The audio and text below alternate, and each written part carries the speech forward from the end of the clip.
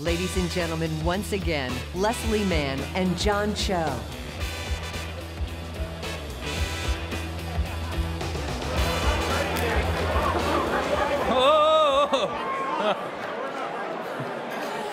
Welcome back, everyone. Even Vlado. We hope you enjoyed your desserts as much as we enjoyed drinking tequila backstage. No? No? You guys aren't listening. Okay, not ready? Tequila. Yeah. Okay, this final group of awards represent decades of hard work by thousands of engineers and artists, resulting in a complete overhaul of the photography of movies as filmmakers move into the digital age. That's just like an echo. It's not really digital. The digital age. Okay, stop. Digital motion picture cameras were a result of digital video technology, but had yet to address the need for a more cinematic image. But in the past decade, digital motion picture cameras have become economical, ergonomic, and capable of offering the quality and performance necessary for motion picture production. Today, digital motion picture cameras are the choice of many of the world's top cinematographers. And tonight, we are going to honor these cameras and the companies behind their development. Introduced in 2002, the Thomson Grass Valley Viper FilmStream digital camera was an innovative forerunner to digital motion picture photography. Based on Grass Valley's experience with film scanning, the goal of the camera's design was to create a digital emulation of the telecine workflow. They also introduced the novel notion of raw, uncompressed image recording with a non-tone mapped and non-matrixed image. Referred to, yeah, baby, referred to as log encoding. This digital output provided low contrast images when viewed without any color correction, but came to life with high contrast and dynamic range when processed. The first use of the camera, yes?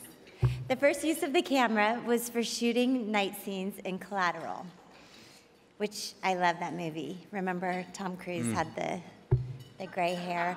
Was that you guys? Is that why he didn't have, he looked, oh, yeah? That didn't work. It did. But I liked it. Director Michael Mann praised the camera, stating, "Digital video in high definition could see everything the naked eye could see and more." The Academy presents a Technical Achievement Award to Thomson Grass Valley for the design and engineering Viper FilmStream digital camera system. Here to accept for Thomson Grass Valley is Mark Cholis.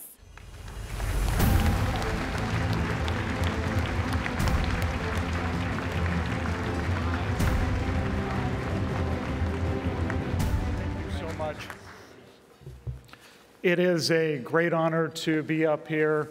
And first off, we'd like to thank the Sci-Tech portion of the Academy.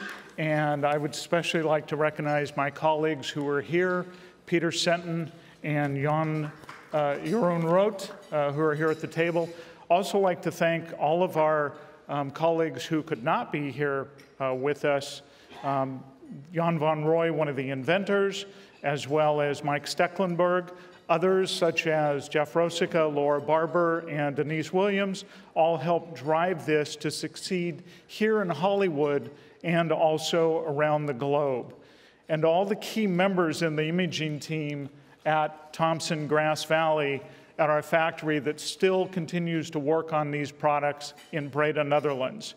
Thanks to key industry visionaries like Gary Demos, David Fincher, Michael Mann, Brian Carroll, David Stump, Tom Burston, Bill Bennett, Scott Billups, Joe DiGennaro, many, many, many more. They saw this, and they saw the potential of the digital image and using it as just another tool that was available to them in telling the story to the world.